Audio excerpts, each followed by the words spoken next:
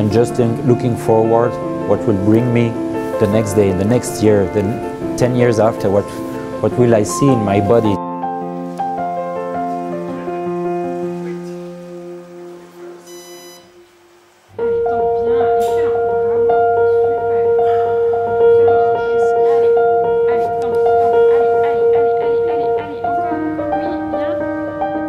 He basically recovered a lot of control over the paralyzed muscles, despite more than 4 years of complete paralysis.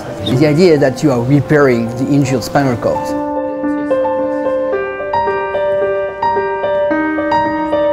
This electrode array is inserted between the bone and the spinal cord at the lumbar level to stimulate the region of the spinal cord that normally control leg movements.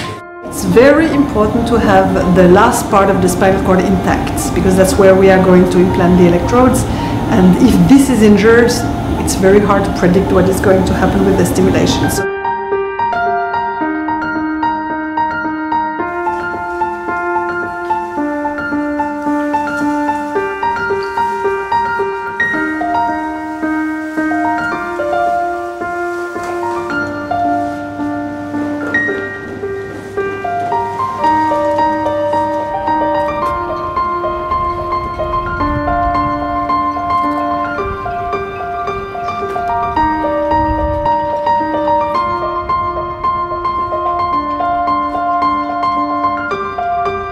I feel that 1 year after I progress with some movement.